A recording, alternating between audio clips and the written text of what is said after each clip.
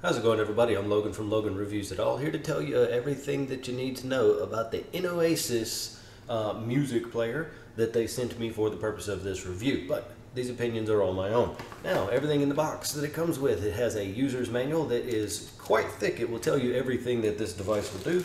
It has some headphones that I did try out, but I stuck them back in the bag there because I'm going to gift this to one of my kids. It has a USB charger with a USB-C end on it, but no wall block, so you will have to source a wall block on your own. A couple of extra little grommets for your ear hole in there, and the device itself. Now, the device itself actually feels really well built. It feels like a newer type cell phone, whether you have like an Apple phone or an Android phone or something like that. It's heavy. You can tell that a lot of care went into the manufacture of this product. It feels really high quality. It's got a little speaker right down here, and the charger port, and the headphone port, and a microphone, and all of that stuff, because it has several apps that you can do things with it. You can check out, well, let me get the reflection gone. Oh my gosh, I got too many things going on here.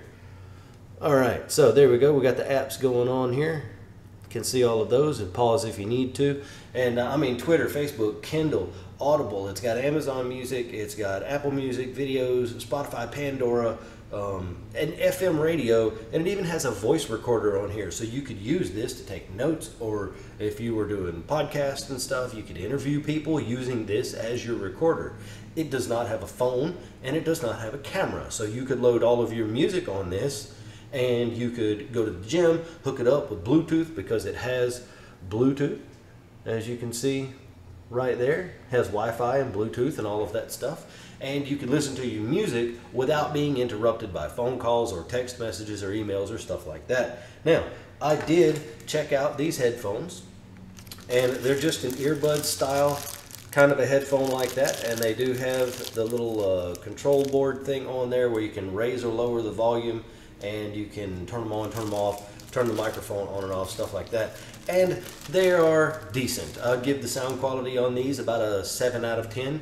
They're not like extremely high quality headphones, but they do the job, and they do have a decent bass response. It's a little loose, but it's not bad. There are some headphones on the market that, you know, Bluetooth earbuds and stuff, the sport kind, that have a better sound than this, but for stock earbuds that come in the pack with the device, it's not bad at all. The battery lasts a long time. It has a battery monitor right up there at the top, and a clock as well, and all that. This basically is what a modern cell phone is without the phone and without the camera. That's the best way I can describe it. It's got the little back buttons down here on the bottom, and it's hard for you to see because of the reflections. It's got a little back button here. We'll open that up and then hit the back button and the close button like that. I mean, it works just like your phone does. It just doesn't have a phone in it. So you don't have to worry about the phone part. Thumbs up.